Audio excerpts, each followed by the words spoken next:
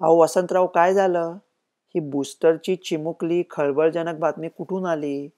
ज्यांची प्रतिकारशक्ती कमकुवत आहे, अशाच लोकांना देणार होता ना अमेरिका फक्त बूस्टर. आता सगळ्यांनाच देणार आहे. इस्रायलने तर चालू पण केलं, होईल सुद्धा 1-2 आठवड्यामध्ये त्यांचं. जर्मनी पण देणार आहे. हे कुठून आलं अचानक? म्हणजे बूस्टर घ्यायला लागणार असेल, तर याचा अर्थ पहिले 2 डोस चालत नाही आहेत का? चालत नसतील तर घ्यायचे कशाला? बूस्टरचं त्यांनी कंपोझिशन बदललंय का? म्हणजे 2 डोस चालत नसतील तर न चालणाऱ्या डोसचं कंपोझिशन परत तिसरं घेण्यात काय पॉइंट आहे? ते घेऊन होईपर्यंत सगळं ते निस्तरेपर्यंत हा व्हायरस आपलं रूप बदलणार आहे का? नवीन व्हेरियंट येणार आहे का? व्हेरियंट आला तर त्याच्या अगेन्स्ट हे 2-3 डोस चालणार आहेत का? नसले चालणार तर त्याच्या अगेन्स्ट नवीन डोस बनवतील का? बनवला तर त्याचे पण 2 डोस घ्यायला लागतील का? त्याचे घ्यायला लागले तर त्यांचं बूस्टर घ्यायला लागेल का? भारतामध्ये काही लोकांना तर अजून पहिला डोस पण त्यांच्या नशिबात नाहीये. ते आता पहिला डोस कधी मिळवणार, दुसरा कधी मिळवणार, मग त्यांना बूस्टर कधी मिळणार? हे कधी संपणार आहे का आपलं चालूच राहणार आहे? म्हणजे आपल्या भारतीय कमिटीचे लोक जे विचार करत असतात, ते एकाच कागदाच्या दोन्ही बाजूला प्लीज टर्न ओव्हर असं लिहून ते कौतुकाने तोच कागद उलटा सुलटा करत बघत बसतात. तसं आता चालू राहणार आहे का आता असंच जगायचं? तुमचे सगळे प्रश्न बरोबर आहेत आणि काळजीचं एवढं काही कारण नाहीये. हे काय आहे आपण पटकन बघून टाकूया. अमेरिका का असं करतंय, इस्रायल का करतंय ते पण बघूया आणि भारताची परिस्थिती त्याच्यापेक्षा खूप वेगळी का आहे चांगल्या दृष्टीने ते पण बघूया. तुम्हाला व्हिडिओ बघायला वेळ नसेल तर भारताची परिस्थिती याच्यापेक्षा चांगली असणार आहे. कारण भारतात तिसरी वेव्ह येणार नाही असं जे मी म्हणतोय खंबीरपणे, ते नैसर्गिक प्रतिकारशक्तीच्या जोरावर आहे. व्हॅक्सिनच्या स्ट्रॅटेजीवर नाहीच आहे, कारण आपल्याकडे कुठे अजून एवढं व्हॅक्सिन. म्हणून आपण अजून ठीक असणार आहोत. ते भारताचं काय वेगळं बघूया. मी याच्यावर एकदम सविस्तर मोठा हिंदीमध्ये व्हिडिओ बनवला आहे. म्हणजे मला हिंदी येत नाही, तुम्हाला येत असेल प्लीज ऐका. @डॉक्टर गोडसे रवी 1 हे माझं ट्विटर हँडल आहे आणि यूट्यूब चॅनल पण आहे आणि त्याच्यावर मी हिंदीमध्ये एकदम विस्तृत व्हिडिओ टाकला, एकदम शांतपणे त्याचा विचार केलाय. मराठीमध्ये पटकन बघून टाकूया, तेवढ्या विस्तृतपणे नाही. तर भारताकडे यायच्या आधी अमेरिकेने का डिसिजन घेतला? त्या मागे काही षडयंत्र आहे का? षडयंत्र वगैरे काही नाहीये. आधी अशा बातम्या यायला लागल्या होत्या की व्हॅक्सिन एवढ्या चांगल्या चालतायत की कदाचित बूस्टर लागणारच नाही. ते झाल्यावर मग जरा इन्व्हेस्टर खवळले आणि मग काय इकडे तिकडे लीक झालं आणि मग अचानक बूस्टर चालू झालं. अचानक चालू झालं. ठीक आहे, सोडून द्या. दुसरी गोष्ट म्हणजे स्टडीज आहेत. त्या स्टडीज काय आहेत आणि त्या एक्झॅक्टली काय म्हणतायत आणि त्याचा भारताकरता काय मायना आहे तो बघून टाकूया. आणि तिसरी गोष्ट म्हणजे थोडी वर्ल्ड हेल्थ ऑर्गनायझेशनने लफडं केलं. म्हणजे वर्ल्ड हेल्थ ऑर्गनायझेशनने काही गरज नसताना ते म्हणाले की श्रीमंत लोकांनी बूस्टर डोस घेऊ नका. मग हे लोक वैतागले. वर्ल्ड हेल्थ ऑर्गनायझेशन कशाला सांगणार? म्हणजे वर्ल्ड हेल्थ ऑर्गनायझेशन कशाला आता त्यांना सांगायला जात आहे? तुम्ही म्हणजे 2 वेगवेगळ्या रूममध्ये बसलात शेजारच्या हॉटेलमध्ये. तुम्ही मस्तपैकी दूध भात खात श्यामची आई बघताय. दुसऱ्या रूममध्ये प्रेम चोप्रा आणि अमरीश पुरी दारू पीत बसले शांतपणे. त्यांचं काही तुमच्याशी संबंध नाही. कशाला त्यांचं दार ठोठावून ए बेवड्यानो थोबॉड फोडून ठेवीन आमच्या रूममध्ये आलात तर. आलेच ते तुमच्या रूममध्ये, झाला लफडं. कशाला हे वर्ल्ड हेल्थ ऑर्गनायझेशन जाऊन कशाला बोललं आता की तुम्ही हे बूस्टर घेऊ नका? आणि श्रीमंत लोक काय म्हणतायत की त्यांच्याकडे जर का पैसे असतील तर त्यांनी का नाही स्वतःचं पूर्ण प्रोटेक्शन करायचं? बूस्टरमुळे जास्ती प्रोटेक्शन होत असलं तर म्हणजे मग श्रीमंत असायचा फायदा काय आहे? आणि श्रीमंत लोकांचा एक चिमुकला अगदी रास्त एकदम बरोबर प्रश्न आहे की हे जे सगळे लोक आहेत, हे जे सगळे आपल्या सगळे ब्रिलियंट लोक आहेत ते सध्या, त्यांच्यावर मी एक व्हिडिओ पण बनवला होता की ते जेव्हा श्रीमंतांकडून पैसे काढून घेत आहेत ते गरिबांपर्यंत पोहोचतच नाहीयेत. गरीबच राहत आहेत. श्रीमंतांना गरीब करणं एवढाच उद्योग चाललाय आता. राईट, गरिबांना श्रीमंत करायच्या कोणी भानगडीत पडतच नाहीये. म्हटलं जास्ती श्रीमंतांना गरीब करू नका. गरीब बिचारे आपल्याकडे आहेत ऑलरेडी लोक, त्यांच्यात अजून भर घालू नका. म्हणून हे देश चिडले. हे वर्ल्ड हेल्थ ऑर्गनायझेशनचे 24% बजेट अमेरिका देतं आणि अमेरिकेला काय अक्कल शिकवत आहेत? अमेरिका म्हणतोय, अमेरिकेचे लोकसंख्या आहे 30 कोटी आणि ते 60 कोटी डोस डोनेट म्हणून ऑलरेडी करतायत. आता अजून ते काय करणार? अजून किती अपेक्षा करणार अमेरिकेकडून? आणि त्यांना कोणी सांगितलं ना असं की करू नका, मग त्याला तुम्ही कोण सांगणार? म्हणून ते काय त्यांच्या डोक्यात पण नव्हतं, ते वर्ल्ड हेल्थ ऑर्गनायझेशन नको ते हात दाखवून अवलक्षण करून घेतलं. आणि अमेरिकेतल्या इस्रायलमधल्या स्टडीज काय म्हणतात माहिती आहे का? आपल्याला काय वाटत होतं की फायझर मॉडर्ना अमेरिकेच्या वॅक्सिन जबरदस्त चालतात, डेल्टाला उलटा केला वगैरे आपण म्हणत होतो. पण जेवढ्या मामूली कोविडच्या अगेन्स्ट चालत होत्या, नॉर्मल कोविडच्या अगेन्स्ट, तेवढ्या डेल्टाच्या अगेन्स्ट चालत नाहीये.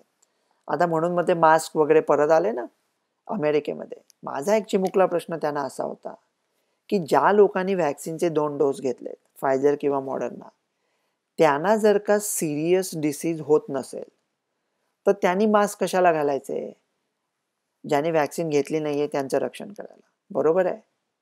पण जर का सगळ्यांनीच वॅक्सिन घेतली असेल तर मग काही रक्षण करायची गरजच नाही ना. 1-2 महिन्यात जसे पूर्वी निघाले होते तसे मास्क पूर्णपणे काढून टाकायचे, सगळ्यांना वॅक्सिन द्यायची आणि जे कोणी सिम्प्टोमॅटिक असतील त्यांना फक्त टेस्ट करायचं आणि जे पॉझिटिव्ह येतील त्या सगळ्यांना मोनोक्लोनल ऑफर करायच्या.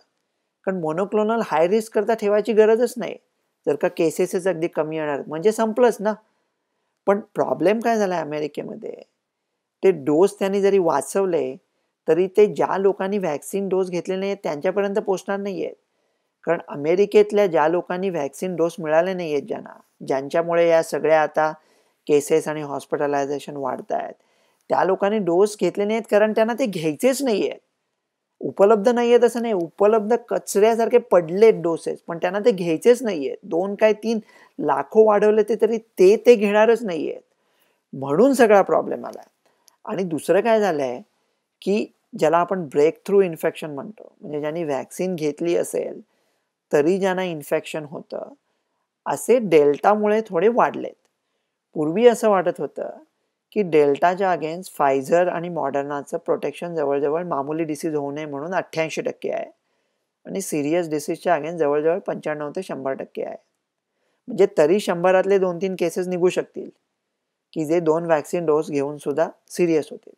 आणि आपण म्हणत होतो की कोविशिल्ड कोवॅक्सिनचं प्रोटेक्शन अराउंड 65% आहे, म्हणजे साधारणतः 23% कमी फायझर मॉडर्नापेक्षा. इस्रायलमधून काय काय येत होते की बाबा 40-45% आहे. ते मायामध्ये काय करत होते ना, ज्यांना टेस्ट करायची काही गरजच नाहीये, टोटली एसिम्प्टोमॅटिक लोकांना काही गरज नसताना टेस्ट करून ते नंबर वाढवत होते आणि एफिकसी कमी करून दाखवत होते. पण आता अमेरिकेतल्या काही अजून मोठ्या स्टडी आल्या नाहीयेत, पण छोट्या स्टडी आहेत 7 राज्यातल्या. त्याच्या मेटा अनालिसिसने ते म्हणतात की सिरियस डिसीज होऊ नये त्याच्या अगेन्स्ट तुम्हाला फायझर आणि मॉडर्ना 90% प्रोटेक्शन देते डेल्टाच्या अगेन्स्ट. म्हणजे तरी 8-9% थोड्या इम्युनोसप्रेस लोकांना प्रॉब्लेम येऊ शकतात. मॉडरेट डिसीजच्या अगेन्स्ट 80% प्रोटेक्शन आहे आणि मामूली डिसीज म्हणजे कोविड होऊच नाहीये याच्या अगेन्स्ट 55% प्रोटेक्शन आहे. म्हणजे 2 डोस फायझर मॉडर्नाचे घेतले असतील ते सुद्धा कोविड पेशंटच्या संपर्कात आले तर मामूली, अगदी मामूली कोविड व्हायचा त्यांना 45% चान्स आहे. अरे देवा, आपण तर म्हणत होतो कोविशिल्ड कोवॅक्सिन त्याच्यापेक्षा 25% कमी आहेत. म्हणजे याचा अर्थ कोविशिल्ड कोवॅक्सिन फक्त 30% चालत आहेत का डेल्टाच्या अगेन्स्ट, म्हणून आपल्याला एवढ्या केसेस दिसत आहेत का? तुम्ही बिलकुल घाबरू नका. हे अमेरिकेमध्ये लागू होत आहे. कधी नव्हे तर भारताच्या कमिटीचं मी त्यांचं शक्यतोवर कौतुक करत नाही. म्हणजे अभारतीय लोकांशी बोलताना मी भारताच्या वतीने त्यांच्याशी सॉलिड भांडतो, त्यांची बाजू घेऊन. पण आपापसात बोलताना मी त्यांना सॉलिड टोमणे मारतो. त्याच्यामुळे तुम्ही हा काय व्हिडिओ जास्ती फॉरवर्ड करू नका. पण ते बरोबर होतं की भारतीय स्टडीज पाहिजे. ही कोविशिल्ड कोवॅक्सिन जर का अमेरिकेमध्ये उपलब्ध असते आणि त्यांनी अमेरिकन लोकांना दिली असती तर त्याचा प्रभाव कदाचित 35-40% आला असता. पण भारतीय लोकांचा मेकअपच वेगळा आहे. त्याची प्रतिकारशक्ती जास्ती आहे. जुने कॉमन कोल्डचे व्हायरसेस आहेत, जनरलीच त्यांची प्रतिकारशक्ती जास्ती असते. त्याच्यामुळे मला वाटतं भारतामध्ये अजून कोविशिल्ड कोवॅक्सिन डेल्टाच्या अगेन्स्ट सुद्धा जवळजवळ फायझर मॉडर्ना चालल्या असत्या तेवढ्याच चालत आहेत. फायझर मॉडर्ना कदाचित अजून जास्त चालल्या असत्या, पण 60% चालत आहेत असं मला वाटतंय. आणि दुसरा एक चिमुकला प्रश्न ज्याचा कोणी विचारच करत नाहीये की ज्या लोकांना नॅचरल डिसीज झालाय, म्हणजे ज्यांना कोविड होऊन गेलाय, फ्रान्स तर म्हणत होता अशा लोकांना बूस्टर सोडा, 2 डोसची पण गरज नाही, 1 डोसमध्येच त्यांचं काम भागेल, असं फ्रान्स म्हणत होता. मग आता ह्या लोकांनी बूस्टर घ्यायचे का? त्या प्रश्नाचं कोणी उत्तरच देत नाहीये. आणि भारतामध्ये कळणार कसं ना?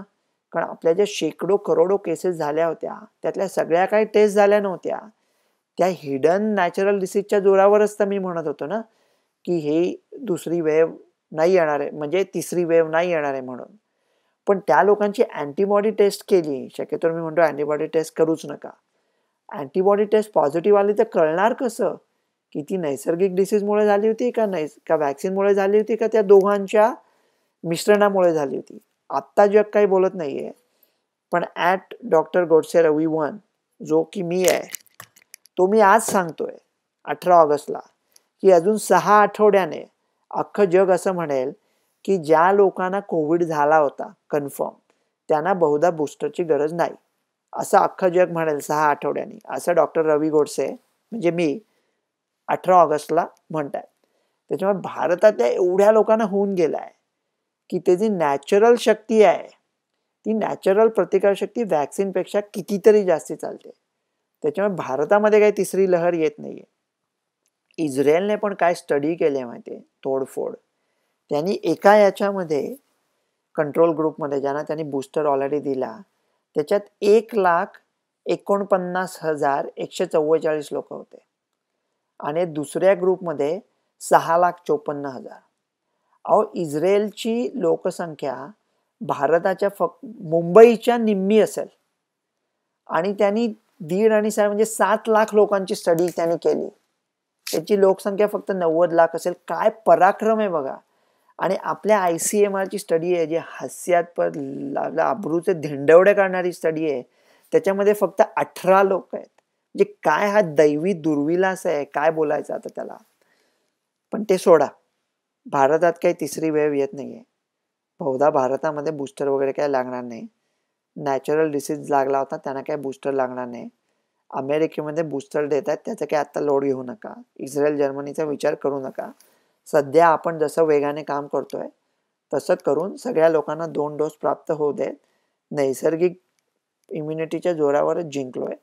त्याच्यामुळे ह्याचा काही जास्ती विचार करूया नको. आता आपापसात भांडूया नको. म्हणतात ना, ये न थी हमारी किस्मत की विसाले यार होता, और जीते रहते तो और इंतजार होता. आता अजून किती वाट बघायला लागणार आहे. वाट बघायची वगैरे काही कारण नाहीये. आता मी काय काय छान ट्विट्स पण पाठवले.